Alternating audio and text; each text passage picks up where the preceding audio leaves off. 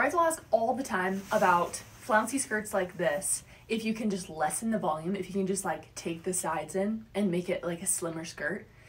The answer is no. I'll tell you why. I think that people tell you it's possible because they like assume or maybe believe that it's patterned like this, where if you were to undo it, it would be a block pattern and you could just take half of it in and then gather a little bit less and put it on to give you less volume. But there's no gathering at the top of this. Like, I can hold it straight out and there isn't any gathering between the skirt and the seam. And that's because it's patterned like this to give it volume around the edge and no volume at the waistline. So this line right here represents the line that I'm holding at the top, which holds taut, and then you have volume at the skirt, at the floor side of the skirt. And so if you were to want to take this in and make the bottom side narrower, you would have to take it in and take it in and take it in.